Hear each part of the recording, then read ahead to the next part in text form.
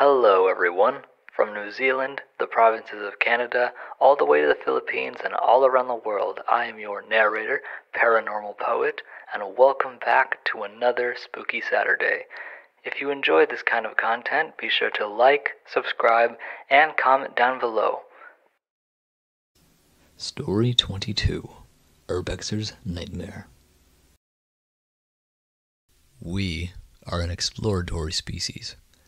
To travel the globe in search of something new, to be curious of new sights, smells, and even tastes. It is ingrained in us all to explore. In today's day and age, urban exploration has been nothing new. Some may do it to wonder about what was, imagining the atmosphere of a once vibrant, now abandoned place. But some do it for the thrill of knowing something crazy could happen, and knowing just right around the corner could be anything or anyone. Like tonight's story, a group of friends share a bone-chilling memory in an abandoned elementary school. Hold your loved ones tight and your flashlights tighter. It's about to get spooky. Hello, Paranormal Poet.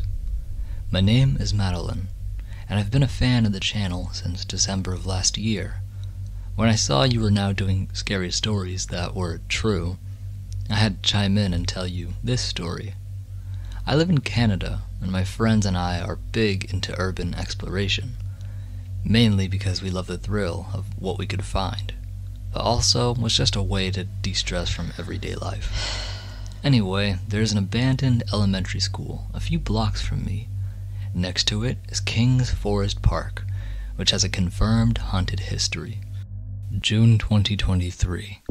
At midnight, my friends Connor, Matt, and Brock and I all met up at the school.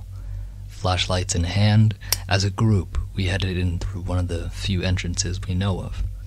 By this time, we'd explored the gymnasium building so many times, but walking in there felt different this time.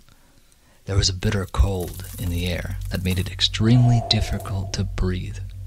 On top of that, we all could feel a wave of anxiety and a heavy pressure hit our chest.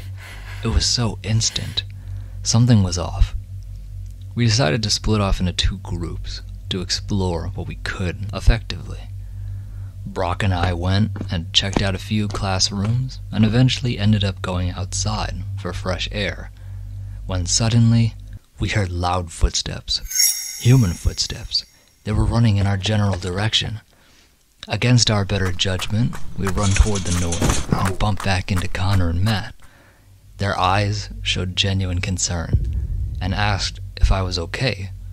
I said yes and asked why he was running.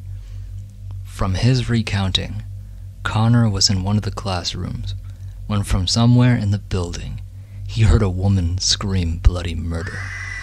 He said it sounded like it came from inside the building, as if her life was in imminent danger is how he described the sound. That's when they took off thinking I was hurt. I assured him that I was not the one who screamed, that I was outside. This horrified everyone in the group. We collectively gathered our things and booked it out of there. To this day, we haven't figured out who that was who screamed. All I know is that the energy we felt in the beginning was definitely not pleasant, and didn't feel like a human presence. It felt darker. Some would say, inhuman.